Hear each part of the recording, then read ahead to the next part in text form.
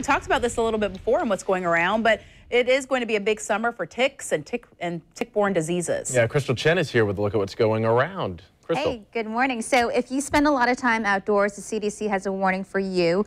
Tick season is here, and it could be one of the worst ones in decades when it comes to tick-borne illnesses.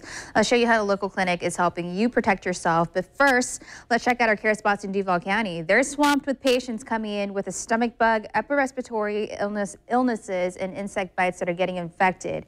Now, in Clay County, at the care spot in Middleburg, pesky bug bites have been leading to irritating rashes. The clinic is also seeing a high number of sore throats and sinus infections.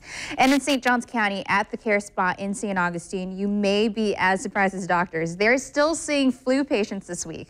That's very unusual around this time. So strep throat has also been a problem, and it's been an ongoing problem down in St. Johns County. And in Nassau County, at the care spot in Yulee, stomach viruses have several people suffering from abdominal pains, diarrhea, and dehydration. So it is a big scare from the CDC that's lurking in the woods this summer. Lyme disease is expected to explode in the next few months. Ticks are living longer because of the mild winter. So the CDC is expecting 300,000 new cases this year of Lyme disease.